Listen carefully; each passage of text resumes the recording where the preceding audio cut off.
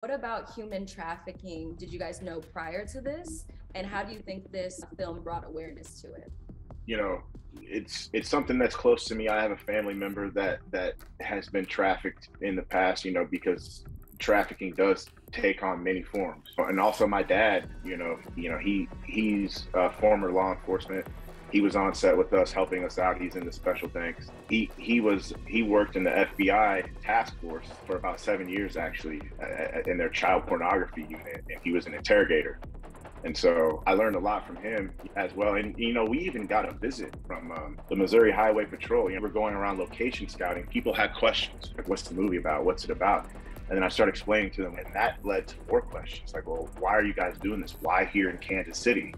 And then we started getting stories. Khalid and I, everybody had a trafficking story. Like, oh, I know so-and-so that went through this, right? And right down the street. I'm also prior Navy. Remi and I were in the Navy together. And, I want to say it was about 2004 or 2005 was when I first heard the term human trafficking. We would go to certain countries like Thailand and the Philippines, et cetera, like that.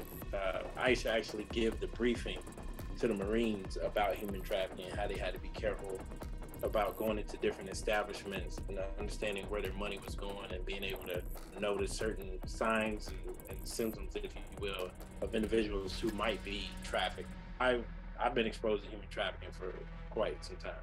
We did work with OUR, Operation Underground Railroad, which is a very known human trafficking organization. And so we built relationships through them. That's when I first really realized that this is a bigger issue than what the news really portrays out there, and something that is happening next door. And this is the truth, and the truth hurts. And the fact that this is happening on our soil, it's just very sad, and when Remi came up with this idea, and I think Khalid and Corey, we're all just like, yo, what do we need to do to make this happen?